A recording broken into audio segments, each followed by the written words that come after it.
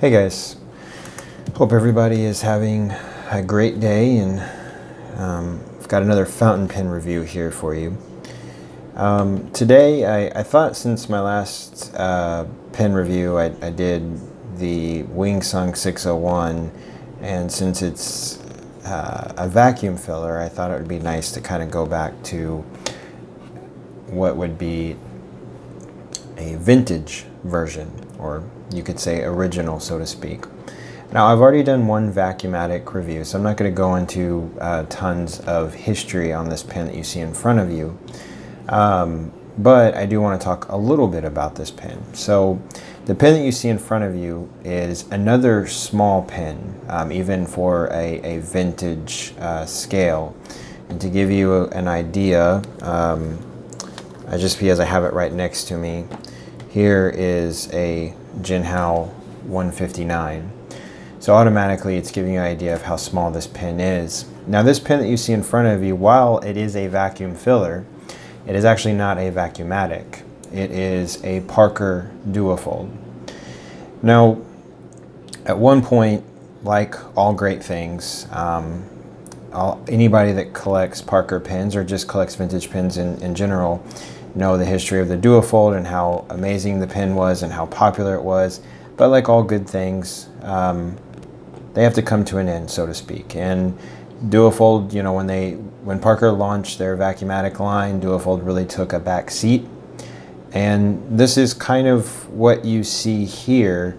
This pen that you see in front of you would not have been their flagship pen, because it would have been going against the Vacuumatic. It would have been a tier just below that.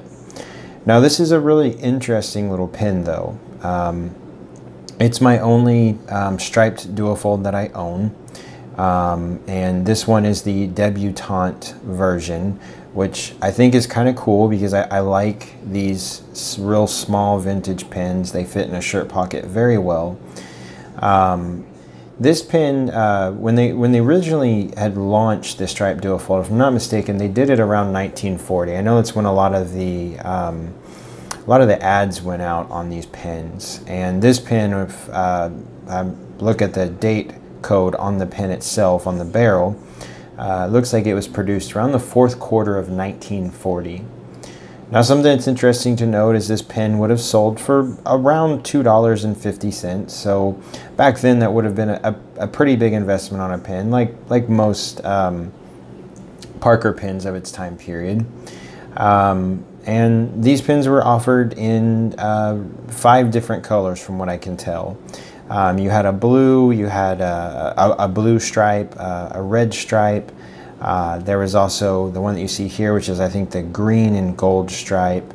And there were 2 other colors. One of them was a black, and then the other one, for the life of me, I cannot remember the actual color.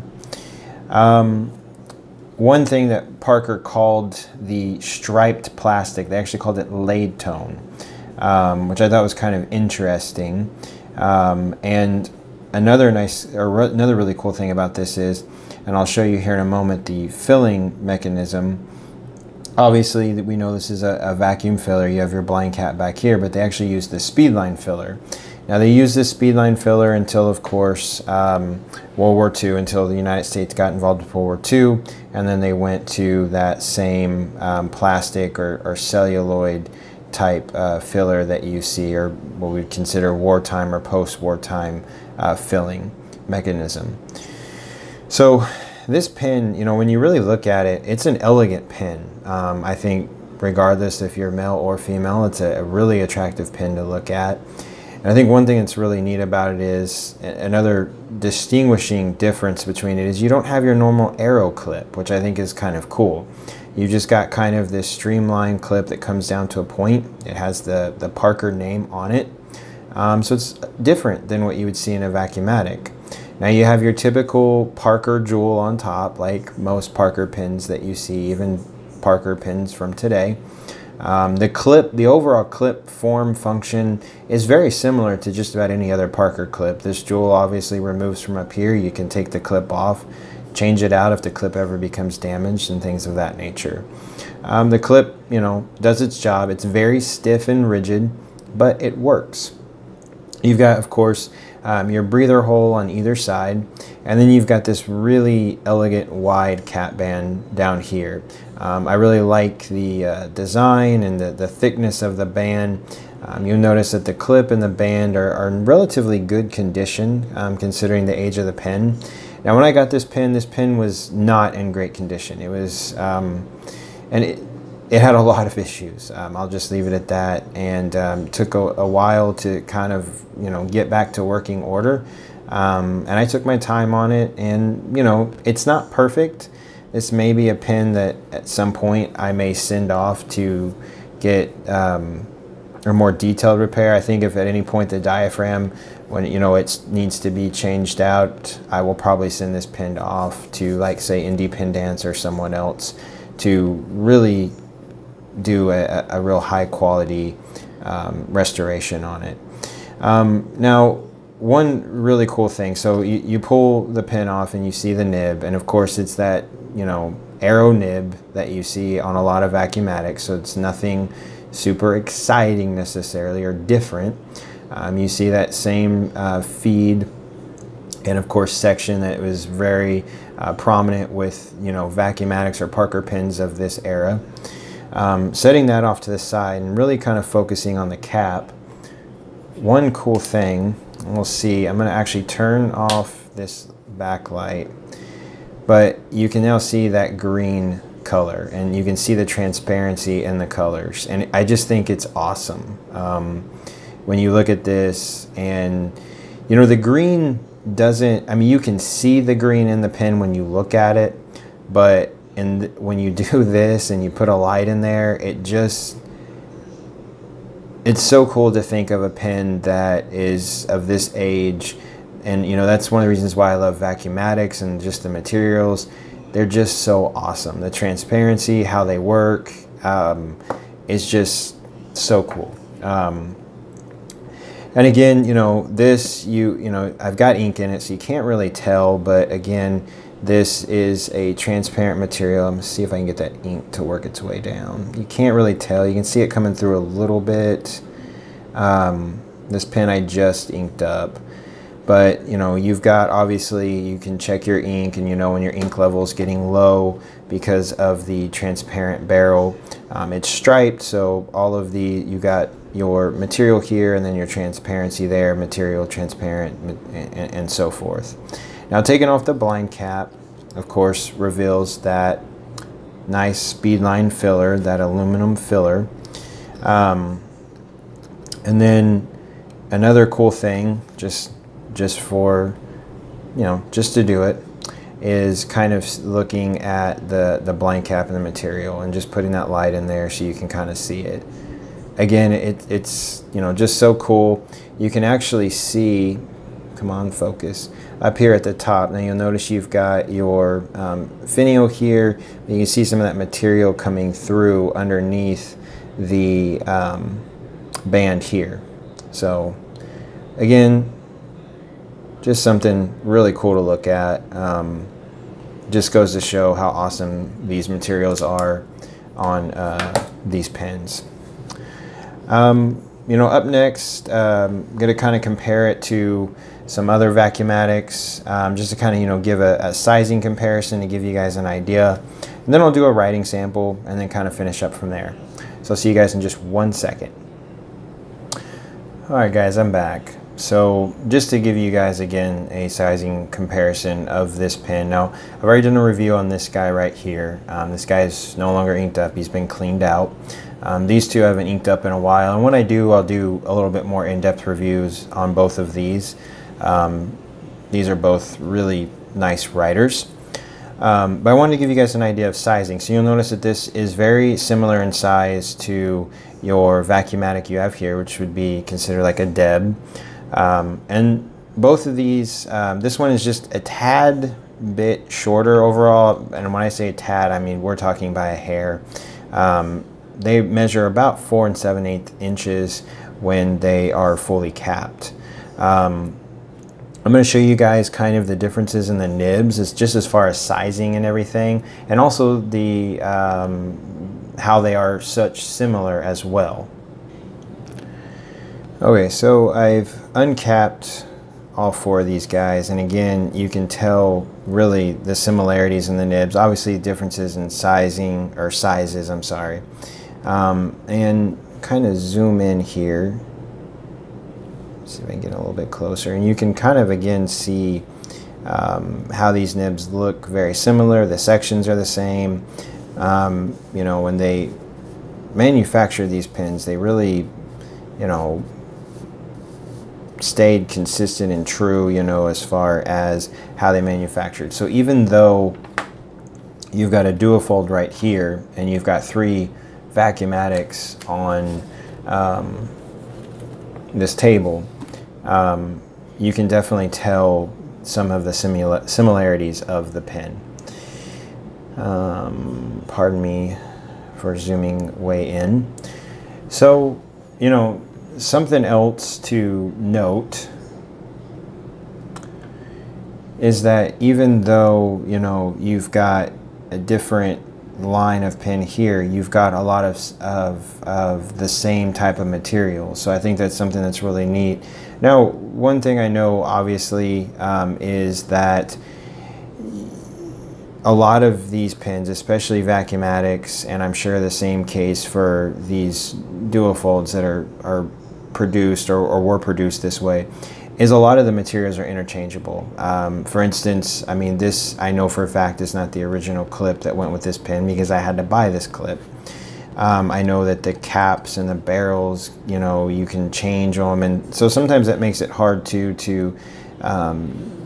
date the pins properly. And I know there's a lot of people out there, I've you know, as far as, you know, different forums I've read up on Vacuumatics, and as well as the literature and stuff, that sometimes you'll get things that are mixed that wouldn't have necessarily been that way when they were produced. But I think this is kind of an interesting look at this pen compared to these three. And you know, if I had it my way, and I know I've shared this probably before, especially on this video, I mean, I would own so many more of these Vacuumatics. Just the materials alone are very striking and appealing, and I think the pens are beautiful. So up next, I'm going to do a writing sample on this guy, and then we'll just kind of finish up from there.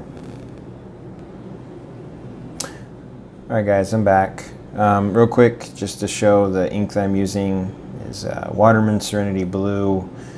I'm almost going to need another bottle soon. I use that ink a ton, especially on vintage pens. So again, this pen is the Parker Duofold, and this would be the debutante version. And I would say this is, you know, basically a fine nib. This nib needed some work. I don't think that this nib was taken very good care of. You know, as far as what I paid for this pen, if I remember correctly, I found it in an antique shop. I think I paid around $30 for it. I can't remember. I've had it for a little while now, but I think it was around $30. And it was a little more than probably what I wanted to pay, but the pen was really cool, and I thought I could, you know, at least get it back to writing order, which in this case I did.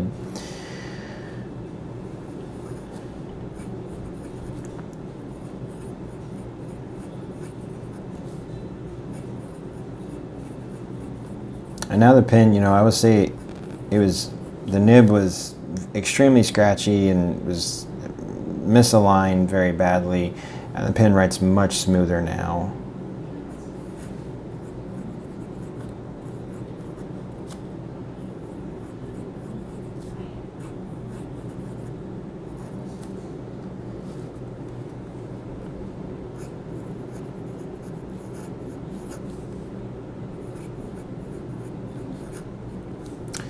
So, as you can tell, this is not a big pen, and it is a debutante pen. For me, I can write with this pen unposted. I don't typically post my vintage pens at all, but you can post the pen. And if you do, you know, if you've got very large hands and you post it, it posts very securely, and it makes for a nice size pen. Because of the materials it's made out of, it's very weighted very nicely. It's not back heavy at all. And I'm someone that notices when my pen's cap, because I just don't do it really at all. And so I notice when my pen's back heavy, I probably notice it more than other people. And with this pen, you can write with it perfectly fine, posted. So, you know, again, another, you know, really cool vintage pen. You know, this one, you can get a little bit of line variation. Of course, I would push it too far. But you can get some line variation out of this pen, which is not extremely, you know, common with most Parker pens. So that was something that was kind of interesting. You know, it's a consistent writer for the most part, especially considering how it was when I got it. And you know, it's another pen that I enjoy using. I love the materials. You know, these are pens that if you're thinking about collecting vintage pens, these are pens that I would tell you to check out, especially within the Vacuumatic lines. These pens will write consistently. All 4 of my vacuum fillers, actually I have 5. I have one that I did not show, but all 5 of them I had to restore. So I did not pay what would be like a restoration price, so to speak, with someone that had already restored the pen. So, you know, it depends upon how much you want to tinker with the pens. You know, you're going to pay more for one of these guys if it's already been restored. I don't have usually a lot of luck finding these guys in antique shops. I just got lucky with this guy. The rest of them that I have purchased on eBay or other websites. So that is something to note. If you find one in an antique shop, check it out. You know, I mean, I don't typically find them, and maybe it's just the antique shops that I go to. This one I actually found in Texas, of all places, in Fort Worth to be exact. So again, cool pen, really enjoy using it. I'm a big fan of Vacuumatics. I think, you know, if you haven't ever tried one out, get one if you can, and I think you'll be amazed at the performance of the pen, and just the beauty in person of the pen is so striking. Guys, I hope you enjoyed the video. Comment down below, let me know what you think. Let me know if you have a pen very similar to this, and I shall talk to you guys later. Bye-bye.